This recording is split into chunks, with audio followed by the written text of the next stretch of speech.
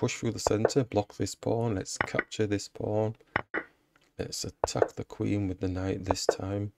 And let's push this pawn. Let's get the knight out.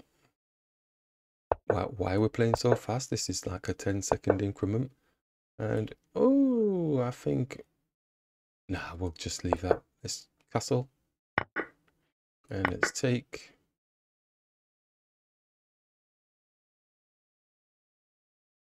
Now this is the slow plod. Let's bring the bishop.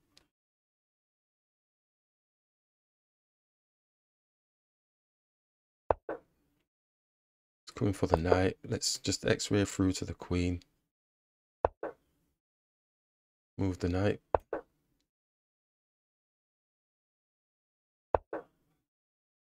Coming for a little pawn. Let's just move it up.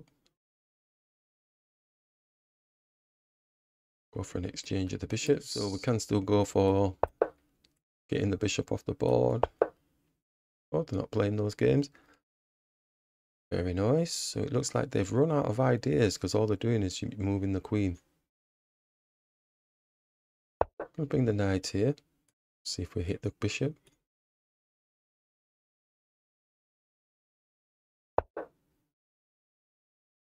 Let's hit the bishop still.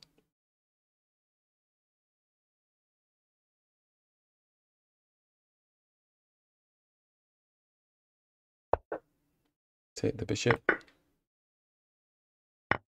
Needs something to be able to support the knight. Or even get the queen in here.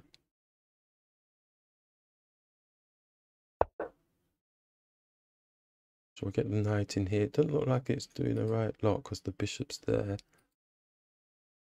Could come here, but the bishop's there. I think it's the queen.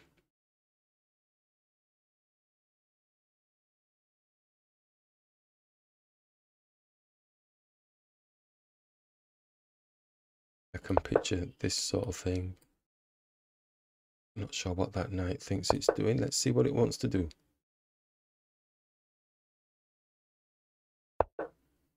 Thank you. Let's hit this pawn.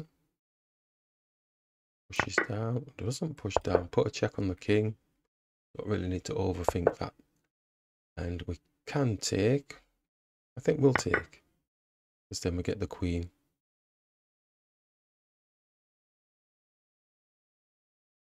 Oh, looks like they've left the game. Not getting to finish off. So nice position play, I think. Lots of gaping holes within the opponent's overextended pieces. That felt fairly smooth. Nice one.